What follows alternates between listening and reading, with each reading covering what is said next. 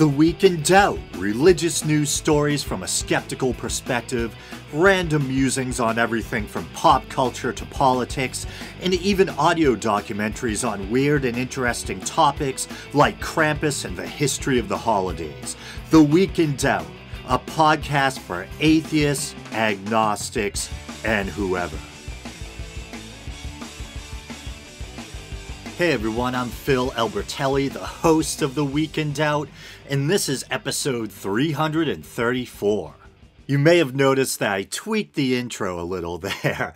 The music and my voice used to kick in at the same time, and I thought it might be kind of hitting people like a jump scare, so made a little change. Now I let the riff play a little before I begin the voiceover. Okay. So I guess I'll take care of the obligatory Facebook shoutouts. We have Ben Davis, Stephen Harmon, Paul J. Grabelny, Jacob Mounts, Eric McMillan, Ahmad Shahidi, Alan Scott Helgeson, my apologies, Richard Schloss, Durley Coria, Paul Rogers, Sean Durante, and Michael Femenia. I actually think that was technically more than 10, but hey, that's okay. And so also before we start, hopefully this is all right with the person, a Patreon supporter sent me a very nice message. And I don't have their explicit permission to read this on the air, so hopefully they don't mind. Maybe I'll leave their name out for now, just in case. It's actually, I think it's a very positive message, so hopefully they won't mind if I at least read a portion here. So they said, I love the show. It's very unique amongst the other atheist/secular podcasts. I particularly like your dedication and the research you do when you do a deep dive on a historical topic. I also enjoy your rants about health issues. It's nice to hear someone talk openly about depression, as I work to overcome it as well. It appears we are both advocates for mental health treatment, awareness, and its destigmatization. I look forward to future episodes. And they also asked me to consider the possibility of implementing an RSS feed specifically for Patreon supporters. And honestly, I don't know anything about that, but I'll definitely look into it. I think my friend and fellow podcaster C-Webb used to do something like that. Maybe I could even ask him. I need to check in with him. We haven't talked for a while. I don't even know if he's still doing Paranormal Skeptic Academy. I can talk. I'll have to check that out. Yeah, so just in general, it's always nice to hear from listeners and to get feedback, especially when it's positive. I also welcome constructive criticism. But yeah, it's especially nice to hear that people appreciate what you're doing. And this isn't just me trying to sound polite or, blowing smoke. It really does mean a lot when I receive feedback, when I hear from listeners. In fact, if I never heard from listeners, I might have packed the show up a long time ago. It's the assurance that I'm not just one guy rambling into a microphone and that there's people out there who are actually listening and getting something out of what I do that keeps me going. If it wasn't for that, like I said, probably would have packed it in a long time ago. And if you're a long-time listener, then you're probably well aware of just how overly critical and self-conscious I can be when it comes to the quality of the show, etc. And that's why it always comes as this really pleasant surprise when I hear that there's people out there who actually like the more rambling, unscripted episodes. And I think some of the early feedback I received, when I first started the show, is I had people saying things like, it's different than other podcasts. It sounds like I'm listening to someone think out loud. And I think it was listener Matthew Scharnweber who said before that there seems something more honest about listening to someone's thought process kind of unfurl and listening to someone come to the truth or come to a conclusion in an unscripted way. And then the Patreon supporter there was saying in their message how they actually like to listen to me talk about my health issues, which once again definitely hit me as a pleasant surprise because I always feel like I'm whining when I do that. Or what they say across the pond, is it whinging?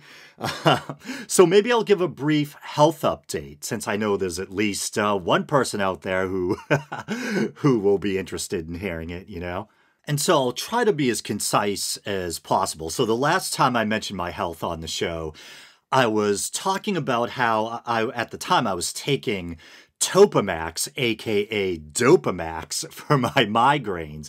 And regular listeners will know that I suffer from chronic migraines, and this may or may not be due in part to a couple of bad car accidents I got into in my early 20s.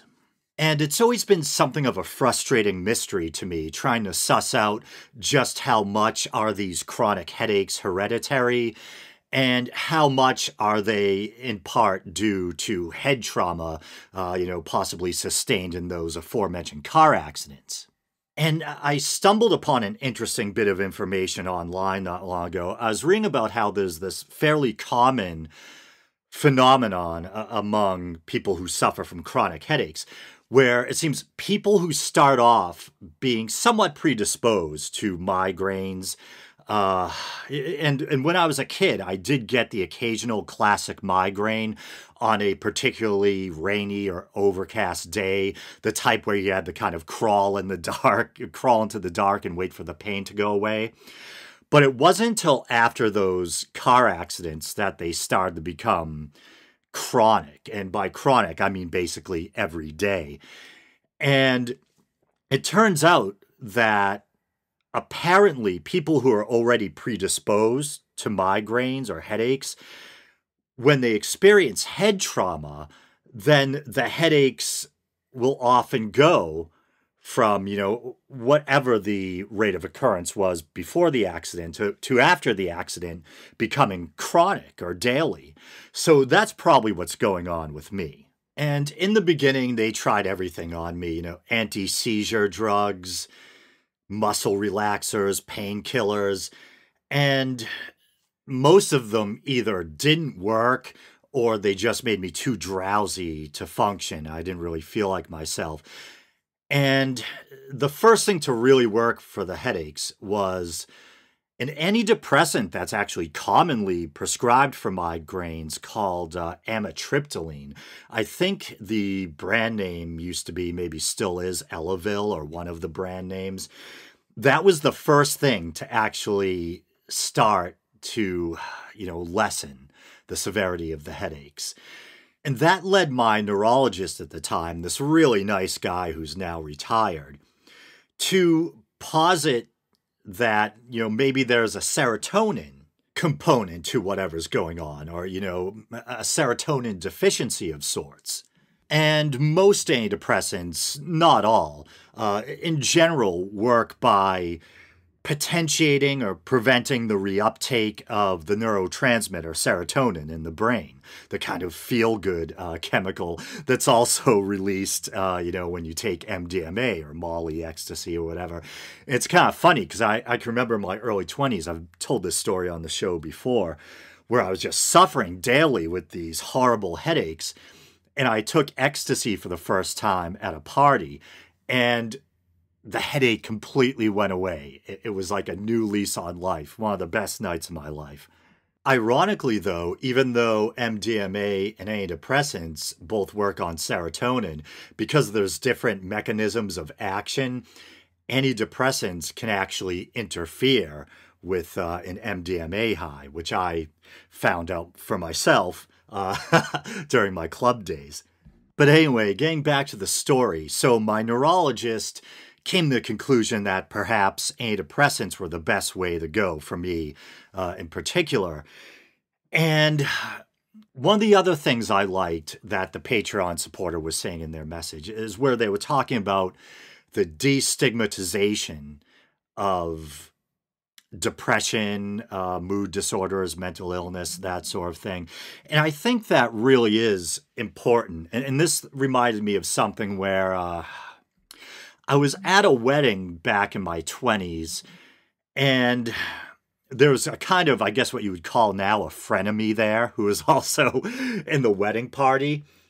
And when the topic came up, how I was on antidepressants for headaches, he said really kind of judgmentally how, oh, why does everyone say that? I know so many people who take antidepressants and they say it's for headaches.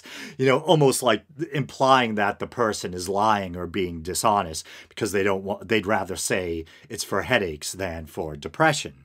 And so he was being kind of characteristically cynical or dickish. And what he, probably wasn't aware of, or that he wasn't factoring in, is that there's a very good reason why there's a lot of people out there saying they take antidepressants for headaches. And that's because antidepressants are legitimately often prescribed for headaches or migraines. And there's a couple of theories about why antidepressants seem to help people who suffer from migraines, other types of chronic headaches, chronic pain. In regard to migraines specifically, there's a theory that migraines are at least in part a vascular disorder, and it's thought that serotonin might play a role in the regulation of blood flow in the brain. And another theory is that there's a link between serotonin and pain perception, and the higher the level of serotonin, the higher your kind of pain threshold, or something like that. And of course, also, there's a comorbidity between, a kind of overlap between people who suffer from migraines and suffer from depression. And you could posit that, living in chronic pain could be conducive to depression. Or it's also thought that chronic pain can actually be a kind of manifestation or a symptom of depression. And if I'm going to be honest with you guys and myself, I think I'd be lying if I were to try to claim that my only problem were the migraines. I think I do kind of exemplify that comorbidity or that overlap. When I was first prescribed antidepressants for the migraines, and I saw how they actually proved efficacious to some degree where other medications didn't, I had this kind of come to Jesus moment, figuratively speaking, agnostic atheist here, where I was like, there's more here than just the headaches. I have baggage and issues that I've been carrying around for a long time. And so I took it upon myself to actually schedule an appointment with, a behavioral health specialist and begin talk therapy. And it actually wasn't until recently that I ceased going to talk therapy. And that's only because there was kind of a shakeup in the behavioral health department, the clinic I go to, and the therapist I was seeing there retired. So far, seem to be doing pretty good with just the antidepressants alone, sans the therapy. And I don't often pat myself on the back, but I still kind of look back in awe, that I had the maturity in my early 20s to realize that there may have been deeper issues going on, and that if I was going to take a psychotropic medication, I should also probably be talking to someone. I'm still surprised. I had the level of maturity to do that. Because when I look back, in general, I think I was kind of an emotionally immature individual back in my early 20s. And the nature of depression itself is still somewhat of a mystery. Even the experts are still trying to figure out just how much of it is cognitive, how much of it is chemical, nature versus nurture, etc. I mean, there's clearly a chemical component to depression. That's why antidepressants work. But there's still some unanswered questions. There's kind of, a chicken and the egg kind of conundrum. Does the chemical imbalance come first and that leads to the negative thoughts and emotions? Or do the negative thoughts and emotions come first and eventually that takes a kind of chemical toll and throws off your equilibrium and leads to some kind of serotonin and neurotransmitter deficiency? I personally think that it probably varies from case to case. You can have a person who's maybe born with a predisposition towards things like depression or anxiety. Maybe they have some kind of hereditary chemical imbalance. Or, then you could have someone who maybe otherwise wouldn't really be predisposed to a mood disorder or something, but they had a really tough upbringing, maybe, a really rocky home life or whatever it is. And they were exposed to constant stress and emotional tumult. And maybe over time, that actually kind of throws things off. And I imagine for a lot of people, it's kind of a combination of nature and nurture. And that's probably why the combination of talk therapy in conjunction with antidepressants works so well for, a great deal of people. But I think no matter what the exact cause of depression is, I don't think there should be a stigma attached to it, or other mood or mental disorders for that matter.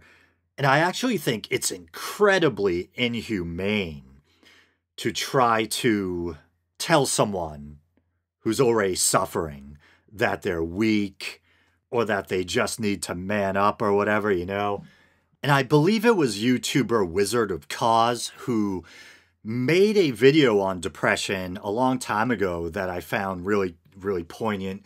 And he made the great point that, to the contrary of being weak, most people who suffer with depression, they don't feel like getting up in the morning. Maybe they have these accompanying, symptomatic aches and pains and all that. And most of them still force themselves out of bed, take on the responsibilities of the day, push themselves through the drudgery of a 9-to-5 job, come home, fall asleep, do it all over again. And it's interesting, and I'm not trying to make this political or whatever, but it often seems like the more kind of conservative, pull yourselves up by your own bootstraps crowd that tend to kind of, thumb their noses at the idea of depression and posit the idea that's just people being weak or people who need more discipline or need to stop being, such candy asses or whatever. But ironically, Jordan Peterson, who is kind of, a hero to a lot of people who lean right, at the moment. I don't know, is Jordan Peterson still big? He probably is, I imagine. But Jordan Peterson talks openly about his own battle with depression and how much antidepressants, I don't know if he still takes them because he has that whole diet thing he does, but he's open about how antidepressants helped him greatly over the years and helped keep him going. And if I'm not mistaken, he seems to imply that he probably has some kind of hereditary predisposition towards depression that runs in his family, and that he thinks there's probably some kind of chemical component to his own depression. But yeah, so I gave that Topamax stuff a shot, and oh man, I mean, I felt sedated. Like, it almost reminded me of when you see footage of, old mental hospitals with people shuffling around who are overly medicated or something, Thorazine or whatever. Yeah, I just felt so sedated that I was, I felt like I could barely function, but somehow I fought through and, managed to work construction every day or whatever. Probably thanks to a lot of caffeine and yohimbine or whatever. I think it may have helped my headaches to some degree, but there's just no way for me personally that I could see realistically staying on that medication. I didn't feel like myself. I couldn't function properly. And I was afraid this might happen. I had read stories about people who had tried Topamax, realized it wasn't for them, and when they stopped taking it, the headaches kind of came back with a vengeance. And I noticed since I stopped the Topamax, restarted fluoxetine, basically generic Prozac. And speaking about the stigma attached to depression and everything. I remember I've had nurse practitioners, psychologists, or whatever prescribe a wide array of antidepressants for me over the years. And I never really thought twice about, any stigma that might be applied or anything. But probably over a decade now, when one nurse practitioner suggested Prozac, I remember I felt like kind of self-conscious, like Prozac was synonymous with crazy or whatever. When people thought of psychiatric drugs, Prozac was the drug that came to mind. And all the glib little jokes on sitcoms and everything, that involved, were aimed at people who are mentally unfit, often included, mentions of Prozac or whatever. And Prozac is actually a great drug. It's, well, like everyone has their own unique physiology, and what works for one person might not, work as well or the same for the next person. But for me personally, Prozac has always been great. It's leaves me feeling really natural, like feeling like myself, feeling in a good kind of even-keeled place, emotionally, and gives me mental clarity. And even has a bit of a stimulating effect that other antidepressants don't seem to have. So it doesn't make you feel like you're on a drug. It gives you a very kind of clean, balanced kind of feeling. At least it does for me. But there is that stigma attached, and I think that Patreon supporter is right when he talks about how we need to destigmatize uh, mental and mood disorders. We shouldn't be, and also we shouldn't be made to feel guilty about taking, psychiatric drugs or psychotropic drugs that actually allow us to function and make us feel more whole, or make us feel more like ourselves. But anyway, so yeah, I got back on fluoxetine, the generic name for Prozac. And yeah, it's been at least a couple of weeks now.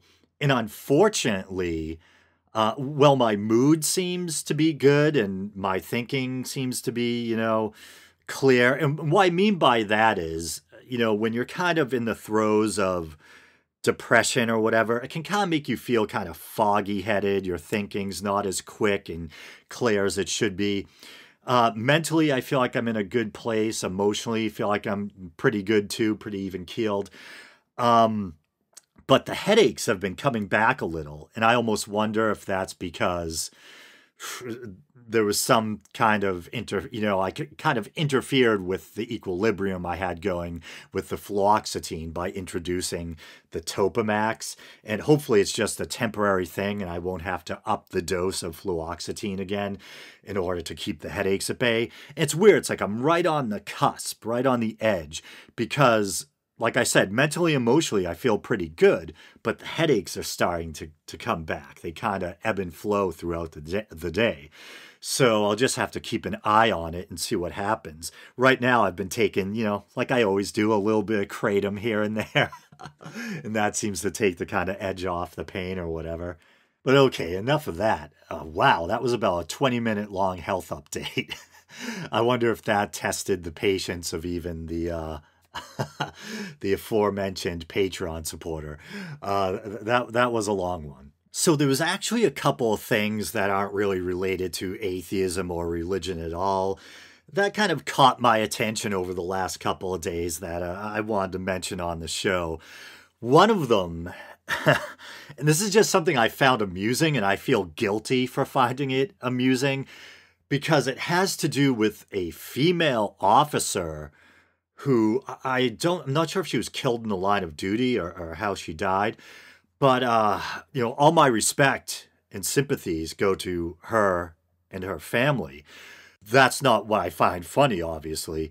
What I find funny, it's kind of darkly funny. There was this news reporter who just butchered the lady's name, and it's unbelievable how she pronounces her name. And I guess the news station has been trying to pull the clips from all over the place. but there's a surviving clip that someone recorded with their phone. And I actually first saw this on the H3 podcast. So I guess, first I'll tell you, the lady's name is Deirdre, and then I don't know if it's an Irish name or what, but it's this long name, begins with an M that, in fairness, does seem kind of hard to pronounce. But I'll play this clip and you can hear what she actually calls the officer. And hundreds gathered today to say their final goodbyes to this fallen Louisville police officer, Deedee Megadoodoo. So yeah, Deedee Megadoodoo. That's what she calls the officer. And her last name begins with M, but it sounds nothing or looks nothing like Megadoodoo. Where Megadoodoo came from, I don't know. I don't know if someone was playing a trick on her with the teleprompter or whatever. But she went from Deirdre, whatever the officer's name is, now deceased. She reads her name as Deedee Megadoodoo. So that just appealed to my dark, inappropriate, juvenile sense of humor. And once again, nothing funny about the passing of this female officer. That should go without saying. But it did tickle my dark, juvenile funny bone, the way she pronounced the name. Deedee Megadoodoo. Deedee Megadoodoo. And so once again, given the context, feel kind of bad finding it amusing, but come on, Deedee Megadoodoo. Okay, anyway, let's move on to something somewhat less juvenile. So the next story involves Cenk Uyghur's nephew, Hasan Piker. And so basically, he got caught saying something kind of, controversial or inflammatory, and it's been going kind of viral. Here's a clip of what he said. America deserved 9/11, dude. F it. I'm saying. Okay, so really short clip, I know, and you're probably wondering what the context was. And it was kind of crunch time when I decided I wanted to include this in the show, so I didn't really have the time to find the complete version and chop it up myself. But there's lots of short little videos featuring the tasty bits on YouTube, which is where I got that, from one of those. And to put into context, so Cenk Uygur's nephew, Hasan Piker, is not only a member of the Young Turks, but he's also a fairly popular Twitch streamer, and he's always doing these very long streams. And in this case, he was doing a stream where he was commenting on an interview that Dan Crenshaw did. Dan Crenshaw, if you don't know, is a young, I think he's like 35 years old, a Republican politician, former United States Navy SEAL, lost his eye overseas.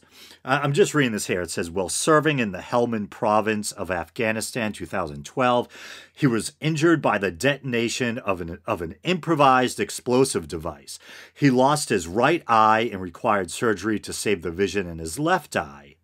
After the injury, he was deployed to Bahrain and South Korea. And so, yeah, Dan Crenshaw was either being interviewed or making an appearance on some political news show.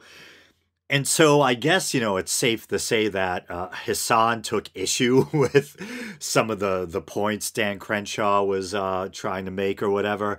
Didn't quite see eye to eye, no pun intended, with him. And so characteristically, Hasan started getting all worked up and said a bunch of edgy stuff. All right, and I should stop for a minute to say that I've been debating whether or not I should continue swearing on the show. And I know I try to, even when allowing myself to swear, I try to do it in some moderation. I'm not quite like some other YouTubers or podcasters who just, let themselves off the chain in that regard. Part of it is just me trying to be polite and mindful of the sensibilities of some of my listeners. Since the early days, when I first launched this podcast years ago, here and there I would receive, a message about how people appreciated how little I swore in contrast to some other atheist content creators or whatever, or they appreciated how, usually I didn't swear at all. I know some people actually like the swearing. They like the kind of edgy language. Other people have sensitive ears. And I have to admit, the other motivation is more kind of self-serving or less altruistic. Uh, I think what goes on with YouTube is not only when you're uploading a video and they're processing it, not only do they scan it for other people's content, but I think they also, if I'm not mistaken, they scan your language and try to detect if there's cursing or, any type of language that might be, let's say, not advertiser friendly in there. And so I was thinking about cutting back on the swearing because of that too. But in all honesty, my regular podcast episodes, these kind of unscripted, long-winded, long-form episodes, don't really get that many views anyway, so it's not like I'm really gonna make any money off of them.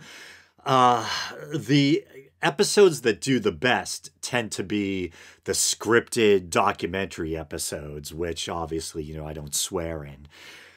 So it's something I'm still mulling over. I just thought I'd mention that. And the reason why I brought it up when I did is because I was trying to think how to handle describing some of the other stuff that Hasan Piker was saying.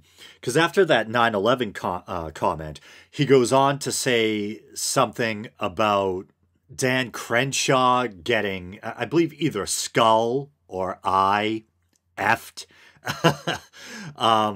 by, I think, what he called a quote-unquote brave mujahideen or something like that. And coincidentally, my band used to have a song called Skull F. How'd that go? I wrote the lyrics.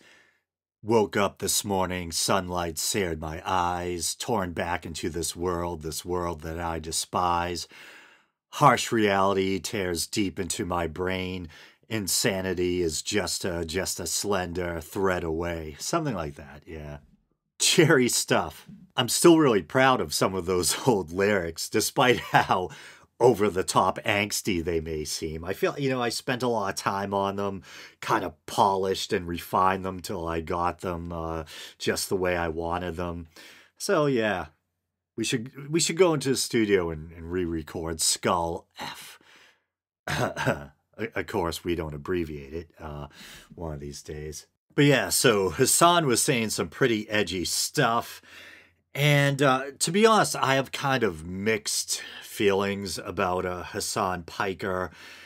I used to be a pretty big TYT fan. I still listen to their podcasts sometimes, still watch their video clips sometimes. And I don't want to sound like a broken record. I've told this story before on the show, but I pretty much started to become kind of disillusioned with them when they started to go after people like Sam Harris and Richard Dawkins, when they seemed to become really kind of almost overly sensitive to or protective of Islam in contrast with, say, Christianity or whatever.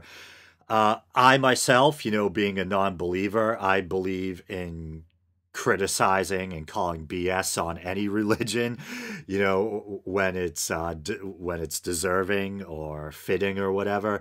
But they did seem to be kind of handle Islam with kid gloves for a while, and they did start to go after Sam Harris, etc. And that's when they started kind of rubbing me the wrong way, and I stopped watching them and listening to them as much. But then, not that long ago, I finally started to kind of regain some interest in them and started consuming their content more regularly again. And I can remember when Hasan first started appearing on the show, and being something of a creature of habit, being a bit adverse to change, I'm like, who the heck is this guy? And that's how I always feel with TYT when all of a sudden new faces start springing up.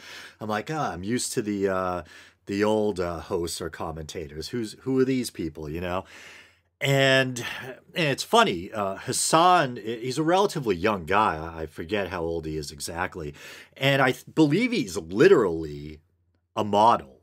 So, kind of a young, handsome looking dude. Some people have accused him of being kind of a male bimbo of sorts. Haven't brought this name up on the show in a very long time, but controversial YouTuber Atheism is Unstoppable. I believe he refers to him, or at least used to, haven't watched him in a while, as Brown Fabio. And of course, he used to refer to Cenk Uygur as the, what do you call him? The big brown buffalo or something like that. Jesus. Fat brown buffalo. I think that was it. That's even worse. But eventually Hasan kind of started to grow on me. I got used to him, even, kind of liked him. And then I became aware of his kind of long form Twitch streams, and I enjoyed kind of watching those as well. Then I noticed he could kind of be unnecessarily kind of nasty or hot under the collar. I remember in particular, he was commenting on the video this kind of anti-PC girl had made, and I thought, even though I was probably more on his side, I think he just started kind of tearing into her in a nasty way that turned me off. And I noticed that kind of pattern with him.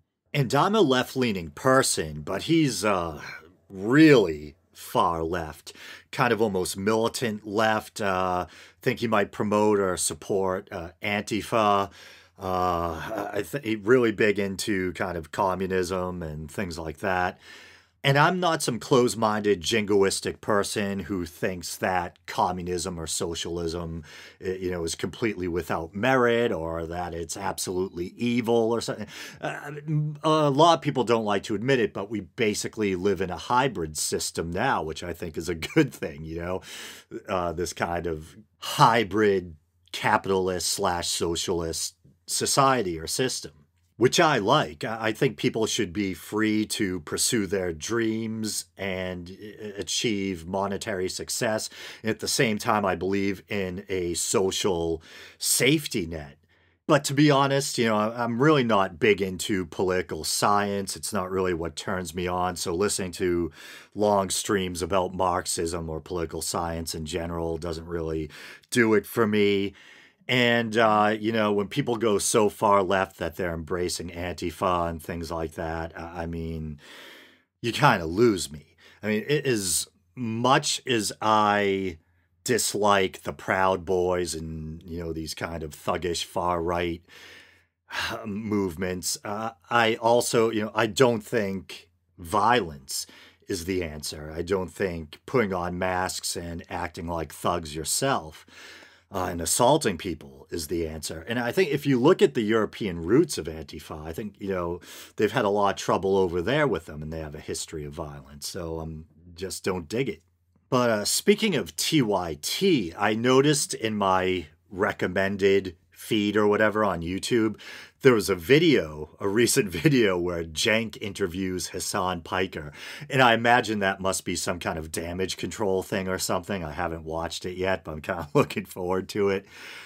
But at the end of the day, I mean, I don't really think personally that any kind of really harsh punishment needs to be meted out, that the guy should be jettisoned from the internet if such a thing was even possible. I believe in free speech, and I do think he was saying some kind of edgy, nasty stuff that I wouldn't say, but I don't necessarily think he deserves to be deplatformed because of it. I think, if people have a problem with what he's saying, then I guess do what people are doing, criticize him. And if you think he deserves to be punished, unsubscribe to him, don't watch him anymore or whatever. But I guess at the end of the day, what consequences he'll face for his comments or whether or not he'll be deplatformed, that's really up to, I guess, Twitch and TYT. I mean, is Uncle Jenk gonna fire him for this stuff? I doubt it. I haven't, like I said, I haven't watched that video where Jenk interviews him, but I imagine, like I said, that's gonna be a damage control type of thing. I doubt his own uncle's gonna let him go. What steps will Twitch take? I have no idea. As far as my own personal sensibilities go, you know, I have kind of a dark, edgy sense of humor, and I allow comedy a kind of wide berth, you know. Deedee Megadoodoo, you know, need I say more? But I remember the horror of 9/11. Obviously, I wasn't there. Thankfully, I'm not aware that I lost any relatives or anyone, you know, in 9/11. But 3,000 people, living, breathing human beings who were just trying to go to work and do their job, died horrifically that day because a bunch of hateful fanatics without proper regard for human life decide to turn planes full of people into, you know, weapons of devastation. And what always gets me is the jumpers, those people who had to make the nightmarish choice of burning alive or jumping to their deaths. I mean, and we have those disturbing images of those people, you know, after they had made the choice to jump, just kind of free falling through the air. And we know what happened to them. I mean, they were finding fragments of bone on, you know, adjacent rooftops. Man. Yeah, you know, so even trying to be glib or sardonic, I wouldn't jokingly say that America deserved 9/11. Yeah, just, I don't know, man. But I guess on that cherry note, I'll call this episode a wrap. You guys know the drill. Please like the Facebook page. You can follow the show on Twitter, even though I'm not that active on Twitter. You can check out the YouTube channel. Maybe you're doing that now. And of course, if you want to support the show monetarily, you can go to patreon.com/theweekendoubt and support the show for as little as 99 cents a month and quit anytime you want. All right, brothers and sisters, until next time.